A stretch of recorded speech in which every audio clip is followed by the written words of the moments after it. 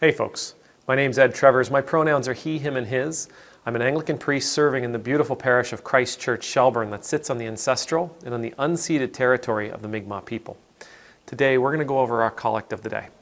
Let's pray. Father of mercy, alone we have no power in ourselves to help ourselves. When we are discouraged by our weakness, strengthen us to follow Christ, our pattern and our hope, who lives and reigns with you in the Holy Spirit, one God, now and forever. Amen.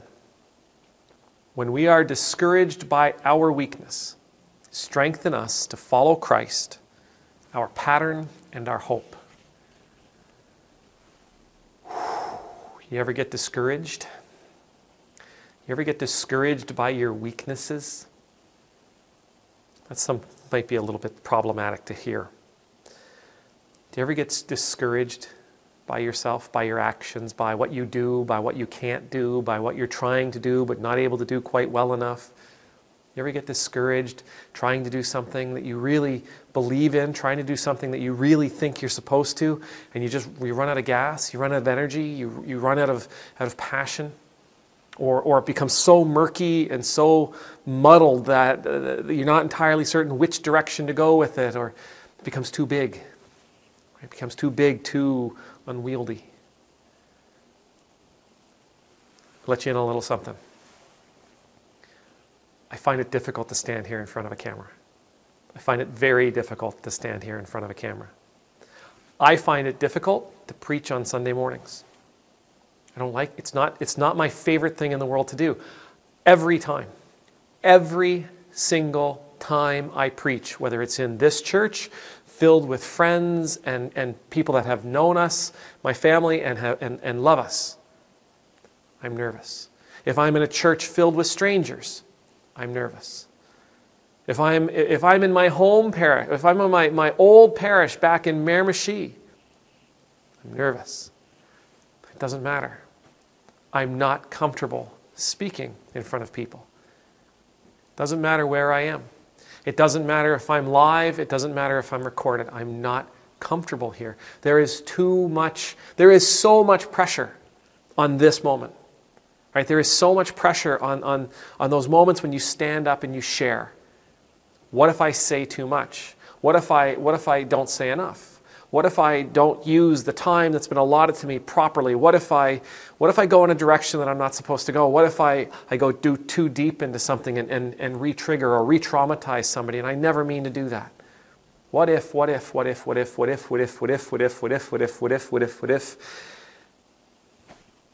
Anxiety. Anxiety for me leads to being overprepared. Being overprepared for me leads to discouragement. Brain is foggy, not sure where I'm supposed to go, not sure what I'm supposed to say. That demon of perfectionism starts scratching on the chalkboard that is my brain, and I despair. The energy, I can literally feel the energy in my body just drain down into my feet. And I become incredibly discouraged. And this happens to me in numerous different situations and for numerous different reasons. I'm sure it happens to others out there as well. The voice, you can't do it. You got to do it different. You got to do it better. You got to do it this way. You got to do it that way. Are you sure you're doing it right? Are you sure you're doing it wrong? No, it's just so much. But in all of that, there's one common thread that if you can find it and if you can pull it, then everything will fall, literally, everything will fall where it needs to be. And that one common thread is me. I am focused on me. Me. I got to do this. I got to do that. I have to. It's all about me. And it's when it's all about me, even though I'm trying to do this all for the right reasons, it's still, I put all that pressure on myself. I put all that weight on myself. And I'm not strong enough to carry it. That is where I am weakest. But if I can pull that thread and say, no, it's not about you. It's about Christ. Christ promises that if I follow Christ, if I follow Jesus, if I follow his life, if I follow his teachings, if I follow the essence of who he was and who he is in my life, that pressure dissipates. Because then I realize it's not me that is speaking. It really should be him. It's not my words that should be coming out of my mouth. They should be his words. It's not my plan that I should be trying to follow and execute. It is his plan that I should be trying to follow and execute. And the pressure dissipates. Strength returns.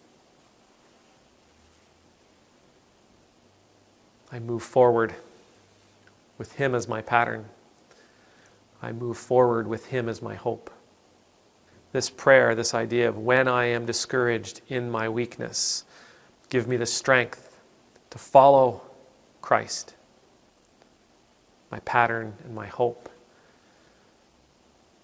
Help us to recognize, Lord, that you've never asked us to do this on our own strength, with our own power, along our own plan.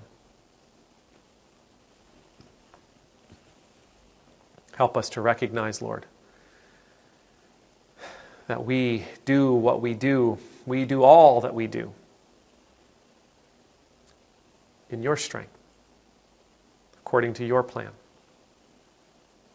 And that Jesus is the embodiment, the physical embodiment of that plan, of your way. When I'm discouraged by my weakness, help me to remember I'm not supposed to be following myself. I'm not supposed to be counting on myself. I'm supposed to be counting on the one that you sent for us. Let's pray it again. Father of mercy, alone we have no power in ourselves to help ourselves.